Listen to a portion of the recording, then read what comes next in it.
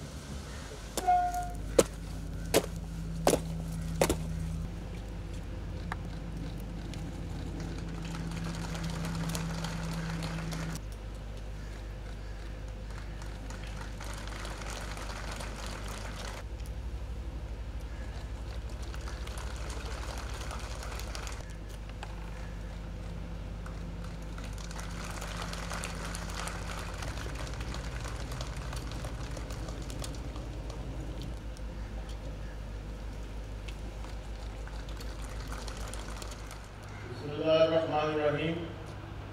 Principal Staff Officers, Air Officers Commanding PF Academy ASGHAR, distinguished guests, graduating cadets, ladies and gentlemen, Assalamu alaikum wa rahmatullahi wa barakatuh.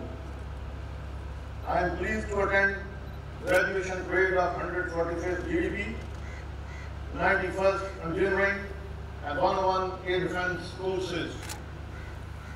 On this happy occasion, I congratulate the graduating cadets, distinction holders, winner of Sword of Honors, their parents and family members. Also, I offer special compliments to Royal Saudi Air Force cadets and their families on their graduation.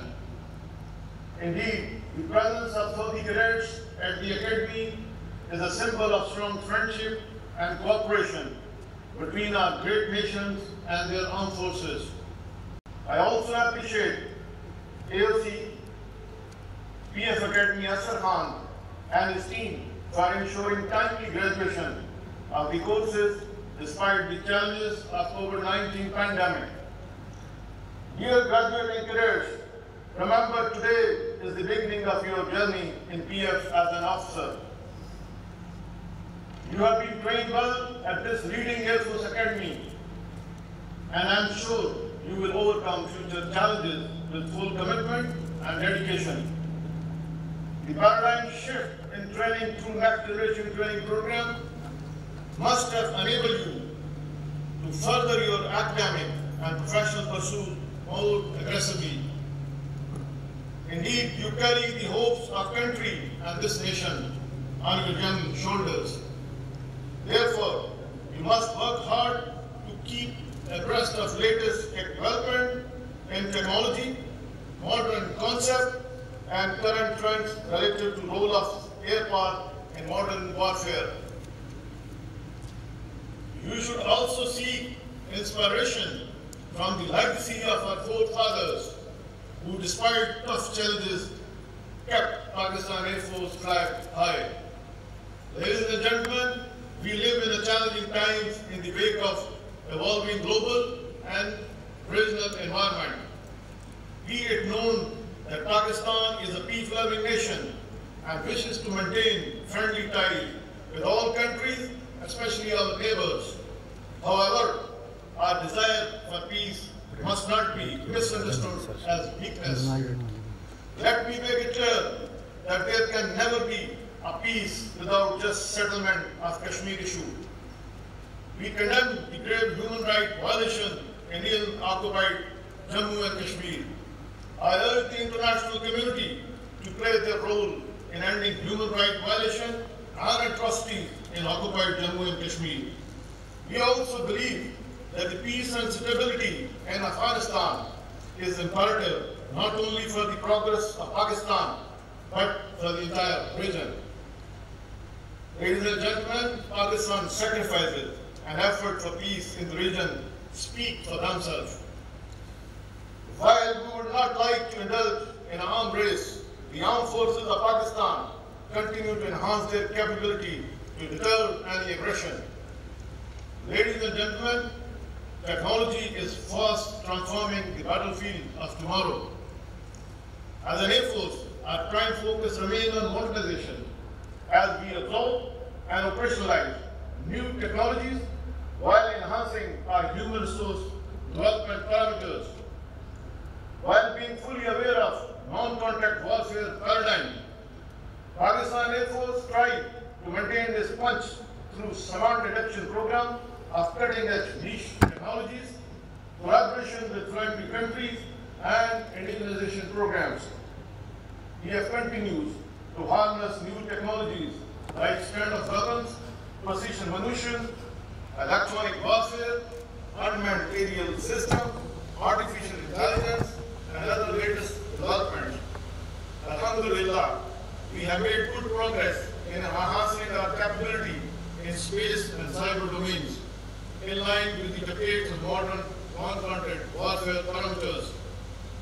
Ladies and gentlemen, air power is greatly affected by technology, and absorption of technology comes with training. We have retained focus on absorption of these technologies through focused training and human resource development parameters. In this regard, Next Generation Training Program and strategic restructuring of training institutions and academies have been launched very aggressively. In line with the wide vision of self-reliance, we have embarked on aerospace industry and indigenization program in the early 70s with Pakistan Aeronautical Complex as its first manifestation. To cater for any challenge, we continue to harness our aerospace industry for achieving better self-reliance through indigenization programs. In the wake of PF requirements for the defense of our motherland, in the fast evolving global scenario, Pakistan aerospace industry has been revitalized in line with the triple helix model.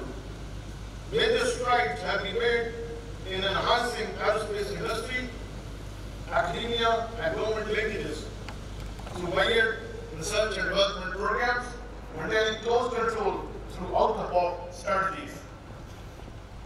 Ladies and gentlemen, PF has a legacy to fight outnumber. In order to address contemporary and future challenges, PF has undertaken strategic restructuring of its operational, training, engineering, administrative, and research and development setup.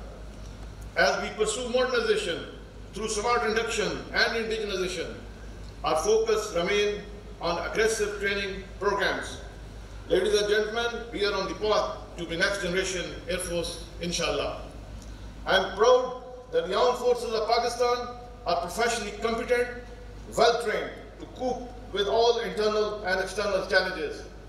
Our brave air warriors have always displayed great courage during testing time and upheld guide visions of Pakistan Air Force being second to none. Pakistan Air Force puts a high premium on quality training. We are equipped and trained in line with the decades of modern warfare, ready to face any challenge. I assure you that PF is very well poised to preserve our freedom at all costs. I am confident that Pakistan Air Force will scale new heights of glory in times ahead. In the end, I once again congratulate the graduating cadets. I wish you Godspeed in your future endeavors. I'm also grateful to the distinguished guests for their presence on the occasion. May Allah Almighty grant us strength and vision to discharge our responsibility in line with the finest tradition of service. Ameen. Pakistan Air Force, Zindabad, Pakistan, Paindabad.